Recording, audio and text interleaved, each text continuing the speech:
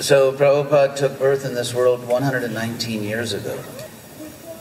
And he actually gave an ideal example of all four Vedic ashramas.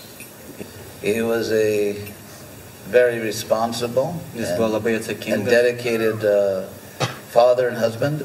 Actually, first we should begin in his youth. He led a sinless youth and worshipped Krishna practically from birth, then his householder life. Then he took vanaprastha. Unfortunately, or fortunately, his wife was not enthusiastic to participate in this new adventure. And then finally Prabhupada took sannyas at the order of his guru, who appeared to him in a dream.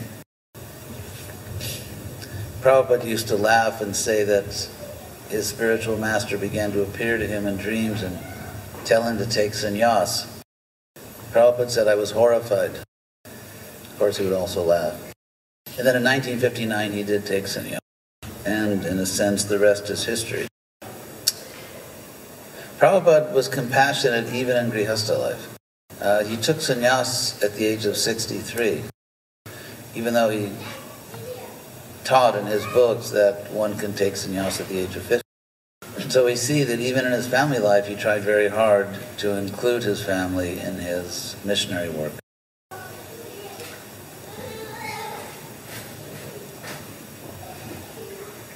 So even before Prabhupada came to the West, we see him experimenting, trying different strategies to spread Krishna consciousness. He went to Jhansi and began the League of Devotees. Of course, I'm sure he took the name from the League of Nations formed after World War I. But that did not work out. There was one lady of high society that took away his building. So Prabhupada didn't stay in Jhansi.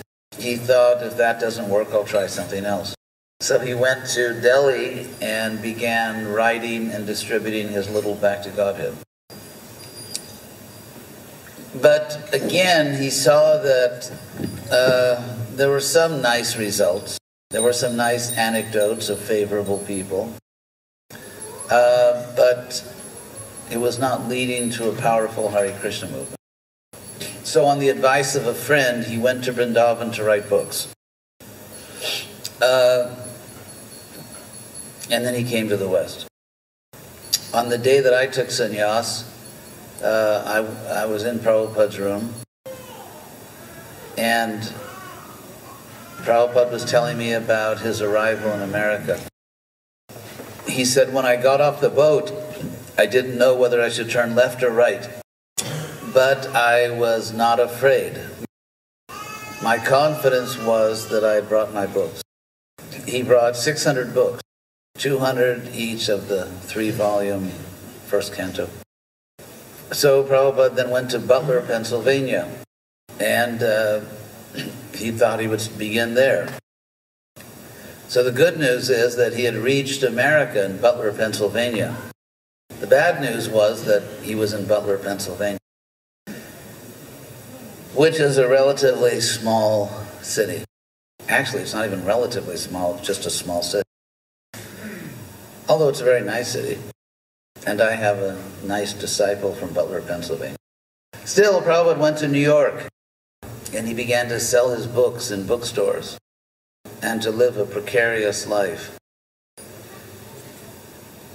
So he met Dr. Mishra, who was giving,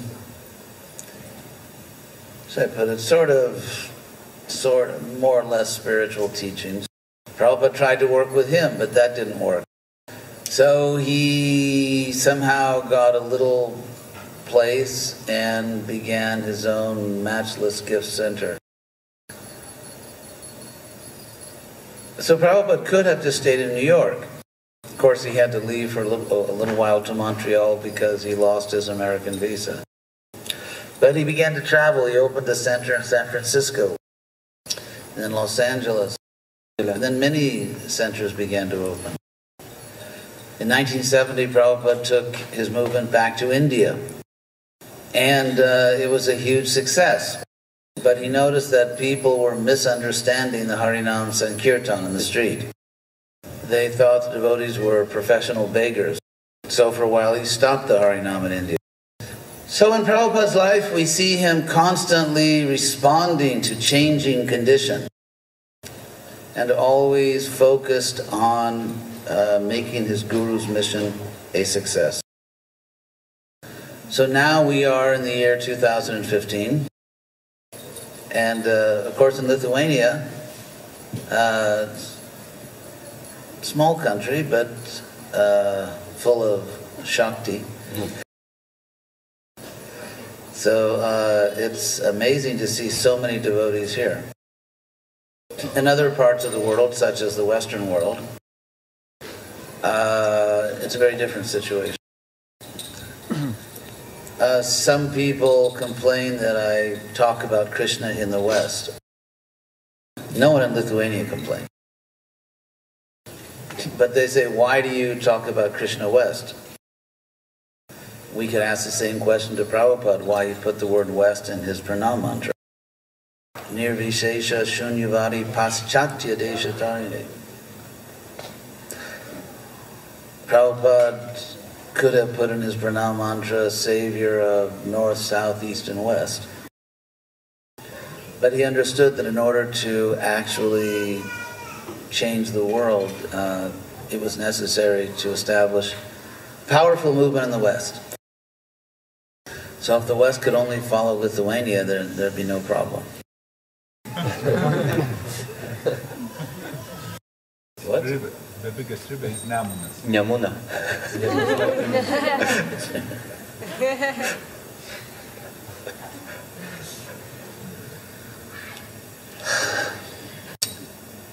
Prabhupada, I was fortunate to have in my relationship with Prabhupada. As I explained yesterday, I first saw him in 1969 at a program at my university. And then I saw him the second time for my initiation about a year later. In those days, Prabhupada would personally perform the fire sacrifice, and he was the ocean of mercy because he did a very short ritual. When Prabhupada first gave permission for a few of his disciples to perform the fire sacrifice, one of the first devotees was Satsvarupa. So many years ago I asked him, what did Prabhupada tell you about the fire sacrifice? And Prabhupada told him, make it shortcut.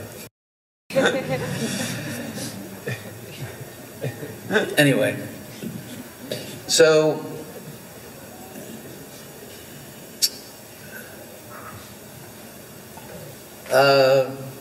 then later in 1970, after being initiated, Prabhupada called for me. He said, somehow he thought I was intelligent. Vienaip ar kitaip jis galvoja, kad aš esu protingas. He even told my mother I was very intelligent. Jis net mano mamai sakė, kad aš protingas. And so, of course, she loved Prabhupada after then.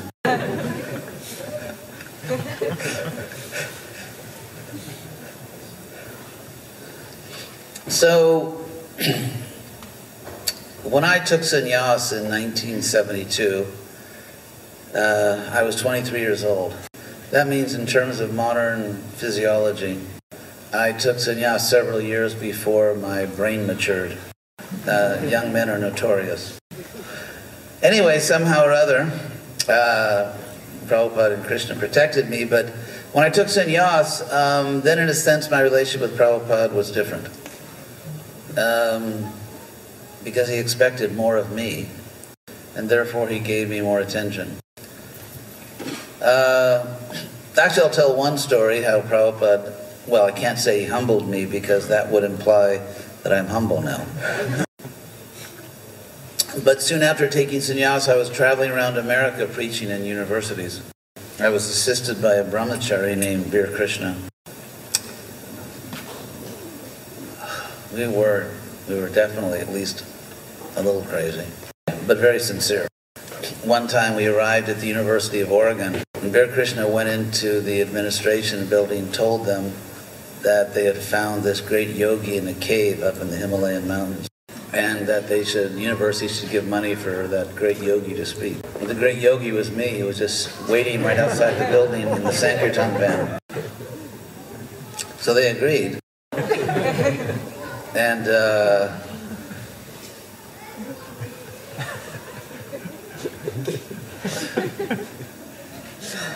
so a young boy, about 17 or 18 years old, still in high school, came to our programs, and then he joined the movement. He went to his home he lived in a goat shed.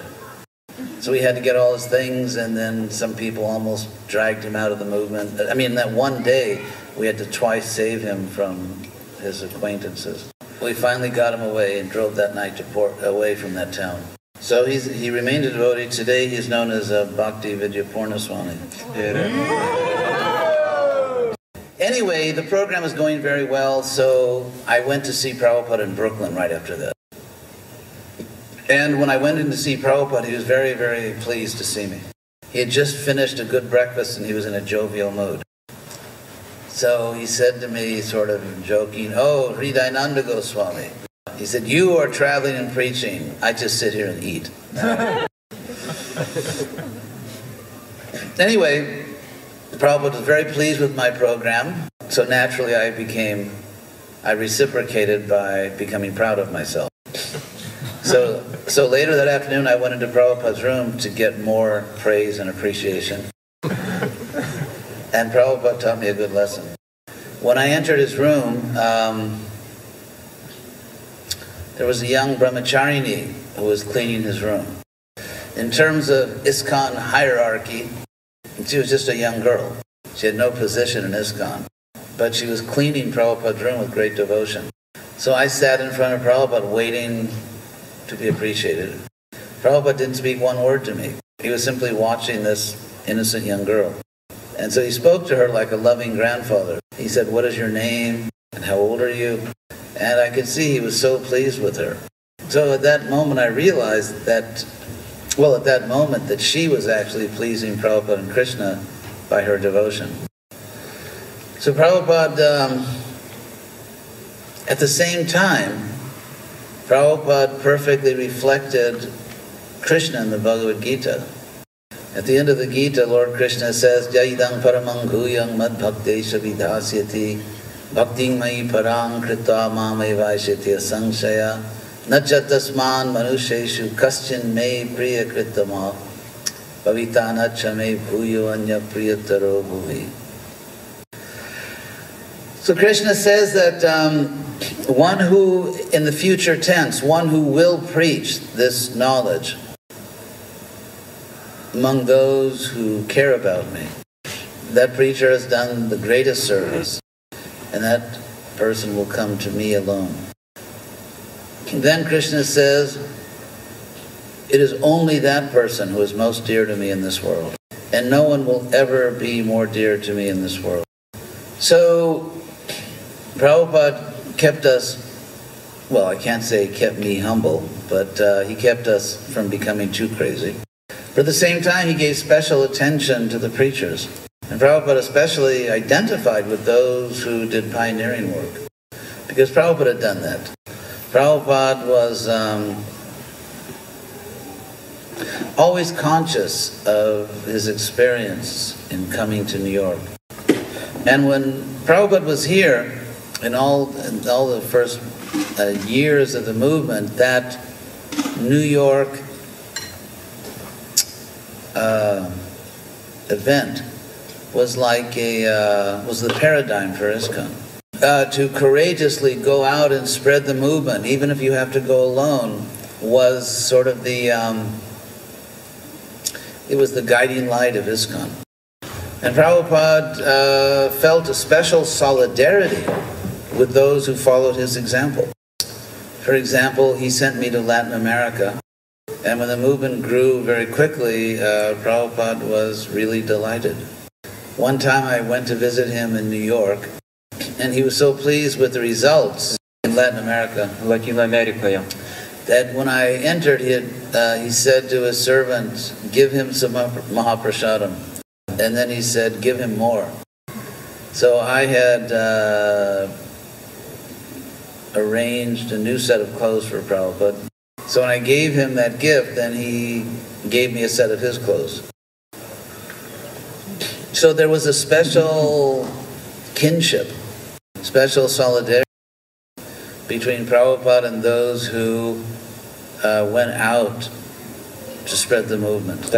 In those days, the GBC members were those who had shown that courage to go out and actually spread the movement. So if only the whole Western world was just a bigger version of Lithuania, we wouldn't have a problem. But unfortunately, for some inconceivable reason, America and Western Europe do not follow Lithuania. So obviously they're in Maya. Akivaizdu, kad jie Majoje.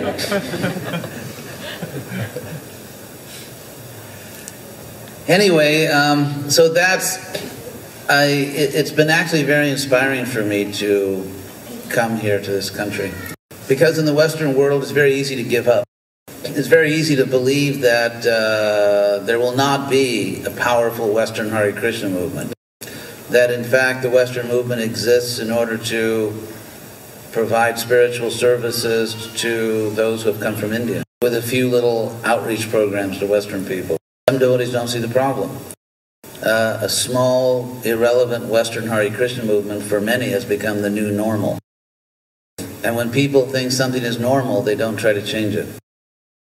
But because of my personal association with Prabhupada, and because so many times he emphasized to me the importance of a successful Western Hare Krishna movement, I cannot accept the present situation because I can't imagine that it would please Prabhupada.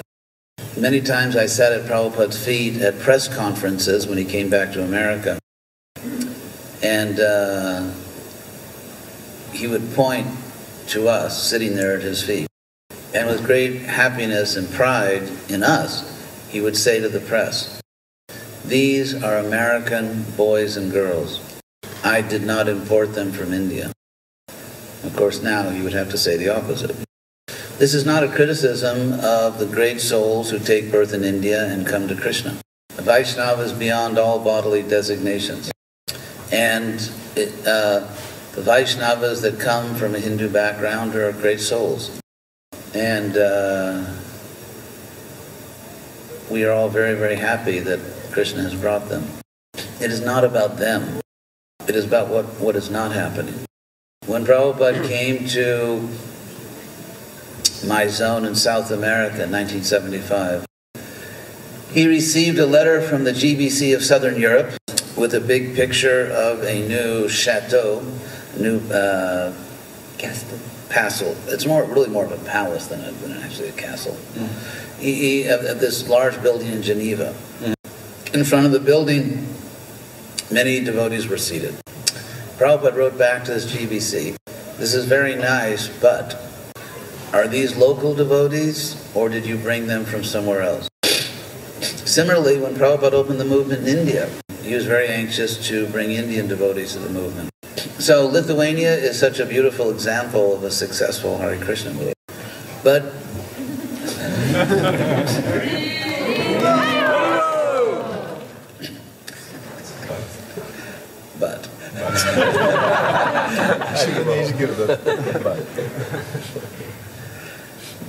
and last night I was watching the stage show of very talented singers, and it actually gave me a vision of what the movement could be in the West, in America and Western Europe, Australia, New Zealand, and most important of all, Luxembourg. Luxembourg.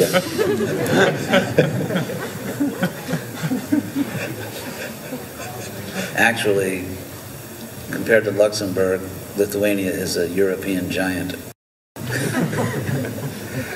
Anyway, so I actually ask all of you, who are such sincere servants of Prabhupada, to pray for the Western preachers, that they have intelligence to present the movement appropriately. Sometimes we think that the result is automatic. But actually Prabhupada and Rupa Goswami and Krishna all reject that idea. There's a famous story that comes from Giriraj Swami. Just before Prabhupada left this world, Giriraj went to see Prabhupada in Vrindavan. In the middle of the night, Prabhupada's servant came and woke up Giriraj and told him Prabhupada wants to see you. Giriraj ran to see Prabhupada, wondering what it could be. He entered Prabhupada's room where there was just one little candle. Finally, Prabhupada called him. His body was so weak then that Giriraj had to put his ear next to Prabhupada's lips. And Prabhupada asked Giriraj, when I am gone, will this movement continue? And as Giriraj tells this story, he gave sort of the standard company answer. He said, yes, Prabhupada, the movement will go on if we chant Hare Krishna and follow the rules. But Prabhupada indicated that is not sufficient. He said there must be intelligence and organization. Rupa Goswami says in the Upadeshamrita, with the word niyamagraha, that if we think the results of bhakti are automatic, if I do this, Krishna must do that. That is something like bhakti mimamsa philosophy. And Rupa Goswami says, Shadvir bhakti vinashiti, that will destroy your devotion. And yet in the Western world, many devotees think that we can go out in the street and we will mechanically save people, even if they are themselves unconscious of the fact that they're being saved. Involuntary liberation. Krishna himself says in chapter 17 of the Gita, verse 28, Shadhaya hudam dattam tapastaptam kritam chajat asad iti uchate partha nacha tat pratyanoya.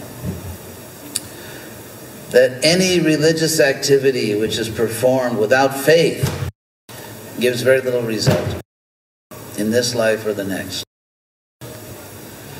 So, you are all very, very fortunate that you live in such an amazing country where so many people are attracted to Krishna.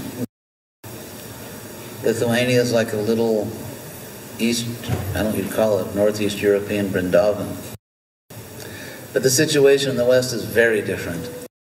I don't think we can say there's a single Western country where the movement has grown in the last 30 years. In most of the Western countries, the movement is actually smaller than it was 30 years ago. And yet Prabhupada defined his central mission as somehow saving the Western countries. Prabhupada told me personally, and he told everyone many times, that ultimately his global strategy requires us to establish a powerful Western Hare Krishna movement. So that's what I am focusing on now at this point in my life. So you should all pray for us who are trying to find some way to restore Prabhupada's relevance in the Western world. There was a funny movie when I was young called The Mouse That Roared. It was about some tiny little country in Central America that was having serious economic problems. And they decided the only way to save their country economically, they had to lose a war to the United States. Then they would get so much money to rebuild. And so they declared war on the United States. And by some crazy set of circumstances, they actually won. So similarly, maybe Lithuania can save America. Anyway, Prabhupada wrote his own pranam mantra. And so, Namaste Saraswati Devi. First, Prabhupada is identified as a servant of his spiritual master, Bhakti Siddhanta Saraswati. And Prabhupada also describes himself as Gauravani Pracharine, which means one who is preaching the message of Gaura, Lord Chaitanya. And Nirvishesha Shunyavadi Paschati Desarni. Vishesha in Sanskrit means distinction. So, such as the distinction between God, the soul, and nature. So one who does not make this distinction is called nirvishesha. One who thinks the soul is God, or God's body is material, and so on. And then shunyavadi, of course, means those who are preaching voidism. So nirvishesha, shunyavadi, paschatya desha. Paschatya means Western. It also means behind. It's funny because we find that, for example, in countries like Lithuania or India or Russia or Ukraine, it's easier for people to understand the need to serve a personal God. Whereas in America, they have much more important things to do, like waiting for the next iPhone. So anyway, this is a challenge to us. So you are very fortunate here that somehow Prabhupada has Krishna, by Krishna's arrangement, you've taken birth in such a beautiful country. So my humble request today is when you chant Hare Krishna and pray to Prabhupada, please pray that somehow Krishna gives us intelligence and strength to do something like this in the West. Prabhupada said, I just saw this quote, Prabhupada said that if you present this movement appropriately, it cannot fail. So if we are failing to spread the movement in a major part of the world, it may be that our presentation is not perfectly appropriate. I don't mean to say it's mundane or offensive. It just may not be very strategic. So, thank you all very much. Yes? How can we become personifications of mercy of Srila Prabhupada that we could also spread Krishna consciousness? Prabhupada once said Krishna consciousness is not a bluff. We have to have real Krishna consciousness. And it's possible to be selfish even in spiritual life. One can think about one's own spiritual happiness, or even one's own bodily comfort. I have one godbrother that went to live in a beautiful tropical beach, and then he tells everyone they have to practice Raganuga Bhakti, preferably under a coconut tree. So when Prabhupada went to New York, it's not that he checked the weather in all the different cities and thought, I'll be more comfortable there. He wasn't thinking about where his body would be comfortable. He didn't know what was going to happen to him. He just knew from a strategic point of view, this is the best thing to do. Prabhupada said we should execute devotional service as if in military discipline. So we have to be really fixed on getting the job done. And the job is to spread this movement. And they say in America, the truth is what works. That sounds like something Americans would say. I wish more American devotees would say it. Anyway, at the same time, as we know, a Paramahamsa sees everyone engaged in Krishna service. So we may not be Paramahamsas, but as we advance, we should feel more and more empathy with non-devotees. So if you consider these two extremes, for a neophyte, every non-devotee is a serious threat to his spiritual life. Just like parents tell their children, don't take candy from strangers. So for a neophyte devotee, everything the non-devotees do, no, you shouldn't follow that. And then the other extreme is a Paramahamsa who sees everyone as Krishna's devotee. So we can tell how much we are advancing by seeing how much empathy we have for non-devotees. To feel real empathy with non-devotees may not be safe for a neophyte, but it's natural for a more advanced devotee. That's why it was very nice to see here in Lithuania, like that beautiful program last night, how you're engaging so many people in serving Krishna. So Prabhupada, in his pranam mantra, said, Gauravani Pracharine. And Prabhupada, there's a verse spoken by Lord Chaitanya to a Brahmin in South India. Jare dako tareko ha Krishna upadesh amar agyai guru hoy tare desh. Whomever you meet, tell them Krishna's message. Prabhupada quotes that verse in the Veda base about 200 times. And he explains over and over again what it means to be a guru. Prabhupada emphasizes that the guru speaks infallibly when and only when the guru is repeating Shastra or Krishna. So Prabhupada's infallible message is Gauravani, the message of Lord Chaitanya. But in the details of how to spread Krishna consciousness, there must be the freedom to make relevant and necessary adjustments according to time and place.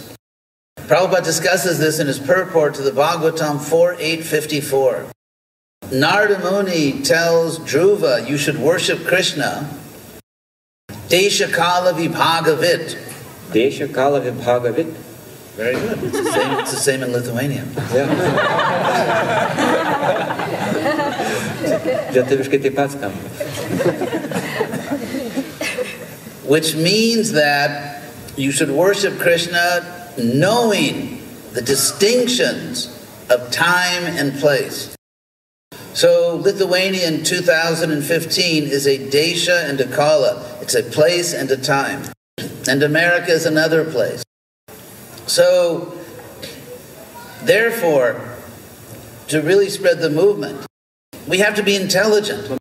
We have to follow, but not blindly. That was the whole point of Prabhupada's last instruction to one of his dearest disciples, Giriraj Swami.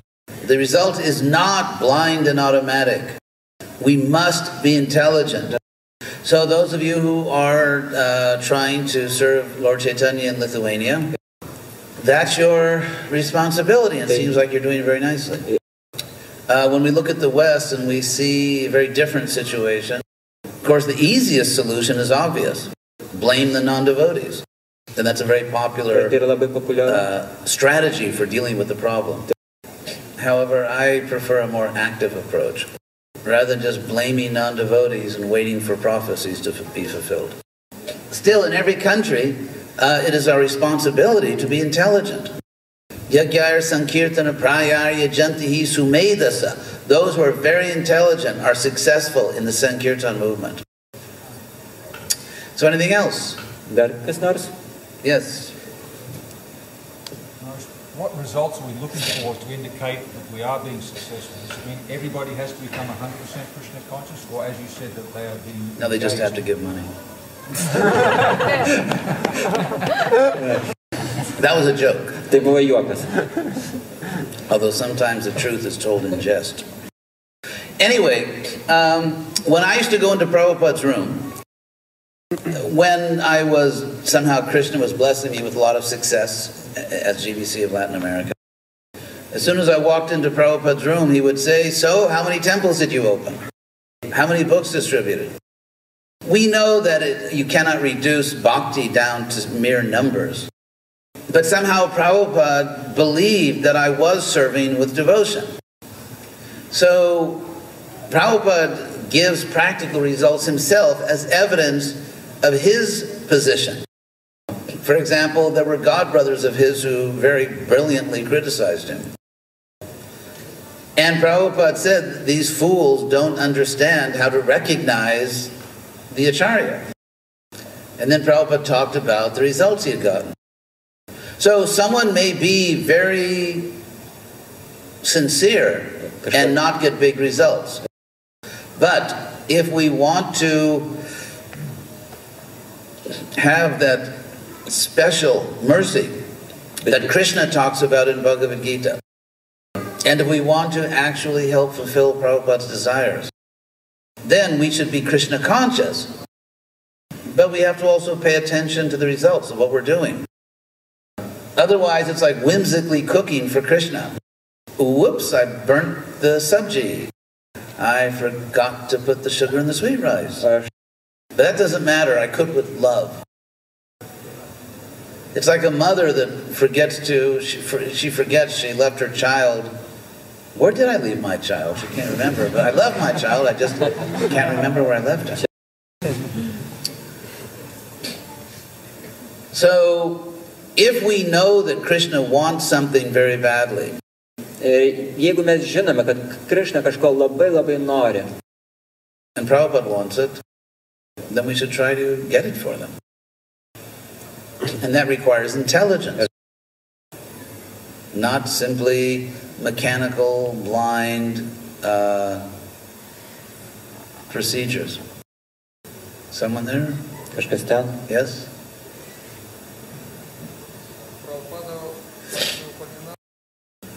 So Prabhupada, before his leaving this world, he spoke about necessity of varnashrama and cooperation.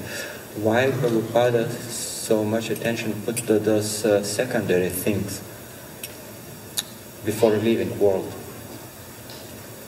First of all,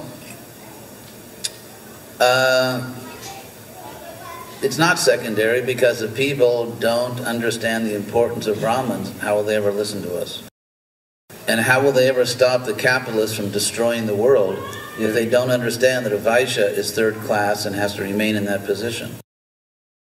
But there are two major problems with instituting Varnashram. Actually, the ashrams already exist more or less.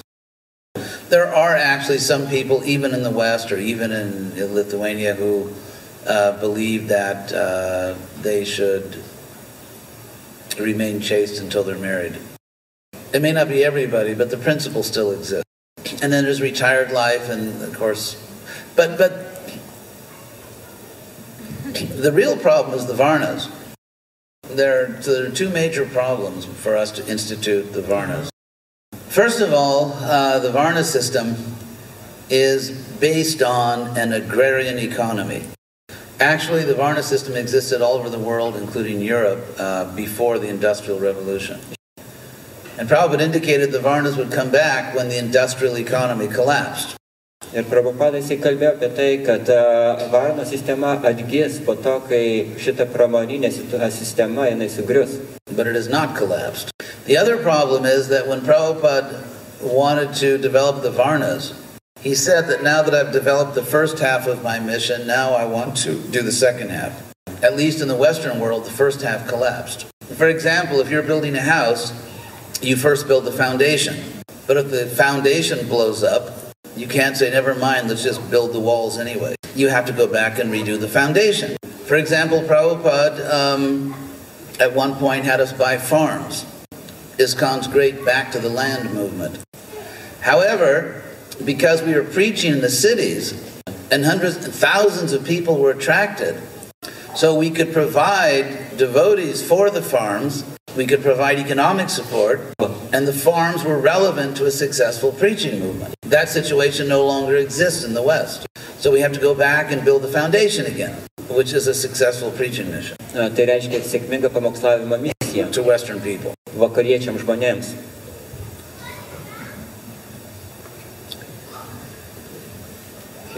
Yes.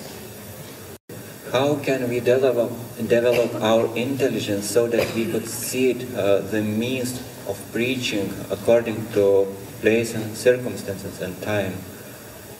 We either have to be intelligent or listen to intelligent people. If someone says they have an intelligent plan to spread the movement, they should show their own results. It's no use for someone who preaches in the East to tell us what to do in the West. They should come to the West and show in practice what they can do. Yes? So question was that if our movement is breaking, like we have foundation which is breaking in the West, for example, so maybe we can start from building communities like Jews have their kibbutzes, yes. Mormons have their communities, and maybe we can consider our foundation those farm communities, agricultural communities, and if our preaching in the cities is failing, maybe we can preach in the countries. Yeah, thank you for that suggestion. Ačiū už šitą pasiūlymą. Actually, the movement in the West is not breaking. From a sociological point, the movement is fairly strong. It's simply based, most of it is based on preaching to people from a Hindu background. So, apart from that, the movement is all right. As far as the kibbutzim, I actually just spent 8 weeks in Israel before coming to Europe. And it's interesting, the kibbutzes have become, most of them have now, some of them are still agriculture, but many of them have now become sort of like collective factories. So the reality of the modern world. And of course, because Israel is so small, even the so-called country kibbutzes, they're very close to the cities. So also, when you create an alternative economy that is different from the mainstream economy, it's difficult to prosper because everyone else is doing something else.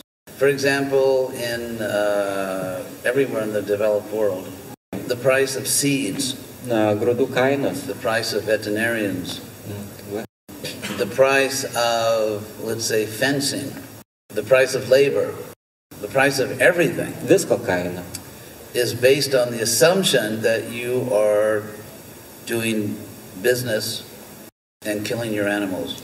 So in an agricultural economy, all the prices are based on a completely different scale. That's why even in Israel, the kibbutzes have a vital economic relationship with the cities. So if we're trying to create our own Krishna-conscious economy, it's essential to also be connected to a flourishing preaching mission in the city.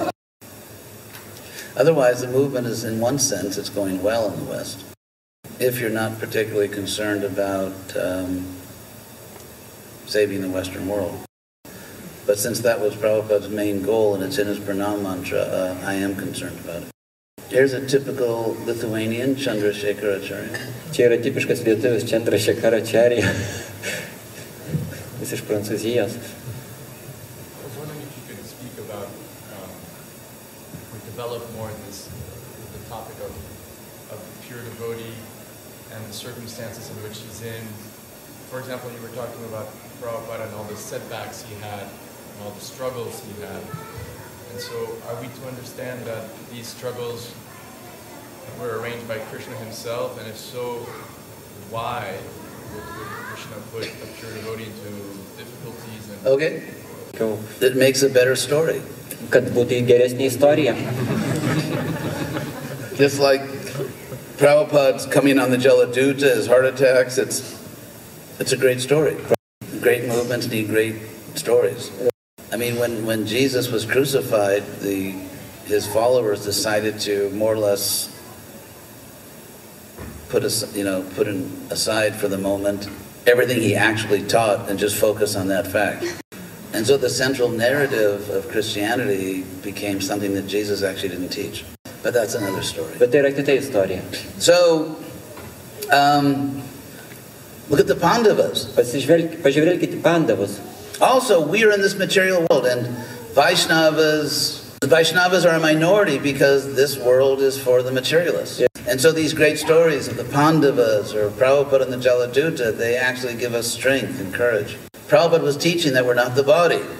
So if everything had gone perfectly in his life, health-wise and economically, people could say, well, it's easy for him to preach we're not the body because he has a great life. But Prabhupada revealed Prabhupada's authenticity, his purity, by showing how he responded to difficult situations.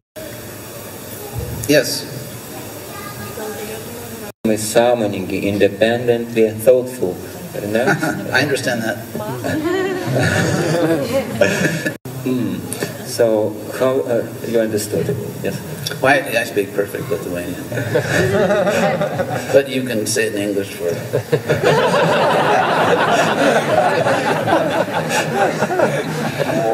So, she's asking you, you spoke about we should be independently thoughtful, but at the same we have some rules, etiquette and so on, how we should relate. Maybe you can explain this, how can we relate? Yes. For example, you live in Lithuania, and I assume you're a good citizen. Yes. I assume you're not wanted by the police, or you didn't recently escape from prison. So, you're a good citizen of Lithuania. Follow the rules. And beyond the laws, you even follow the proper etiquette of being polite and courteous. It's not against the law to be rude, it's just obnoxious. And so a good person not only follows the law, but they even follow the proper customs. And yet, after you do all of that, you have complete freedom to be independently thoughtful. Prabhupada came to start a society of Brahmins. Shudras do not become independent because they can't take care of themselves. Whereas a Brahmin will do the right thing voluntarily. So ISKCON is a society. We have laws in ISKCON. Mes turime įstatymus ISKCON'e. And we also have good customs or traditions, for example, Vaishnavedika. So we follow all of that. We cooperate. We respect natural hierarchies. But having done all that, we should have a brain. We should be creative. We should have good ideas. And we should have a culture in ISKCON where good ideas are appreciated and are not seen as a threat. So it's a combination, it's a balance between freedom and social responsibility. If it goes too far to the side of freedom, we have destructive anarchy. And if it goes too far to the side of don't think, then we have a society of Shudras instead of a society of Brahmins. So, as Krishna says in the Gita, it's a question of balance.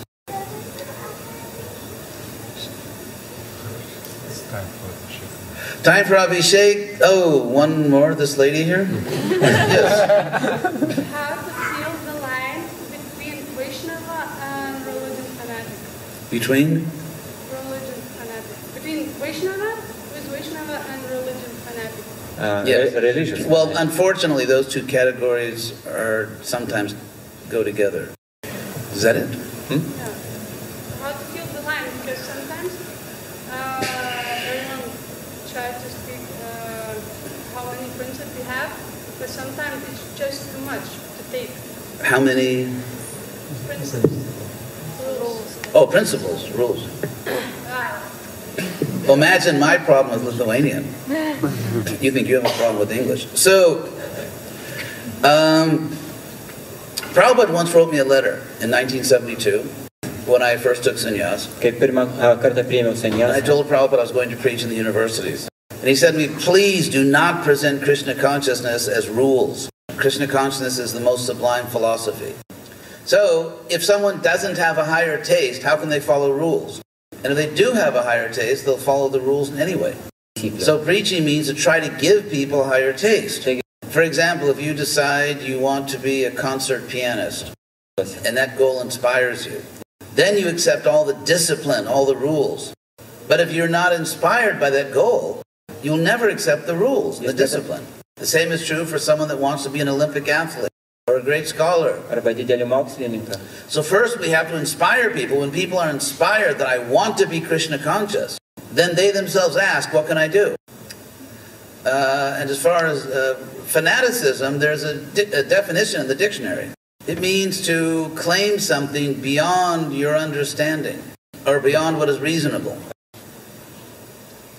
So, for example, if I'm ignorant of other religions, for example, I just saw a documentary this morning on, I guess I can say it, Scientology, one of the more glorious contributions that America's made to the world. Of course, it's shrinking because they do terrible things. And so they're interviewing one of the great intellectuals of our time, John Travolta. And it's bona fide to laugh at my jokes. So he was saying that he accepted Scientology because there's no other movement in the world that talks about world peace. And I was thinking, John, you should just keep dancing. The same thing, for example, if you take the philosophy of Krishna consciousness, you'll find that a lot of it, probably, most of it, you'll find in other wisdom traditions. Such as you are not the body. Karma. The need to surrender to God. A personal God. But what they don't have is Krishna. And that's why Prabhupada said we have to just teach about Krishna. Or for example, there are some devotees that actually preach that all knowledge comes from India. That means the cure for polio somehow came from India, although no one knows how it did. Modern computer technology.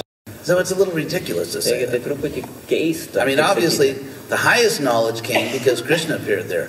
But so if we're fanatical Or if we think that, for example, if I think I personally really appreciate Indian culture in terms of music, dance, dress, cuisine, so that's wonderful. But if I say no one is dear to Krishna unless they're immersed in Indian ethnic culture, that's fanaticism. So we have to be reasonable and open-minded. Yeah. And at the same time, we have to strictly follow our own principles. Rupa Goswami gives a list in chapter 6 of the Nectar Devotion of the basic principles of Bhakti Yoga. And it's really unfortunate that he left out of his list some things that some devotees think are absolutely essential. So if we really have to just present a spiritual science. Anyway, there's room. I mean, ISKCON has been for everyone. And there are different kinds of devotees, but if every devotee is faithful to Prabhupada, following our principles and accepts Krishna as everything, then they're one of us. There are no ethnic requirements to love Krishna, just spiritual requirements. So, I think last question. What? We have to end? Okay, last question. So as soon as this, I'll give you a very short answer, and this is really the last one.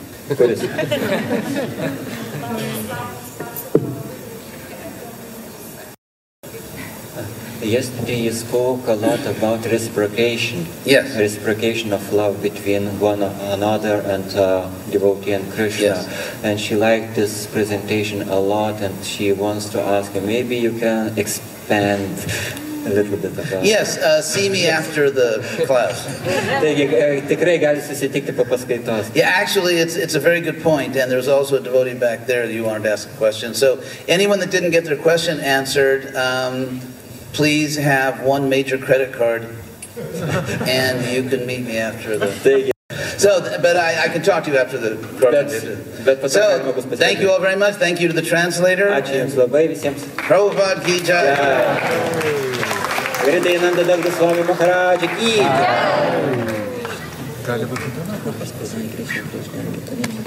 Why ended?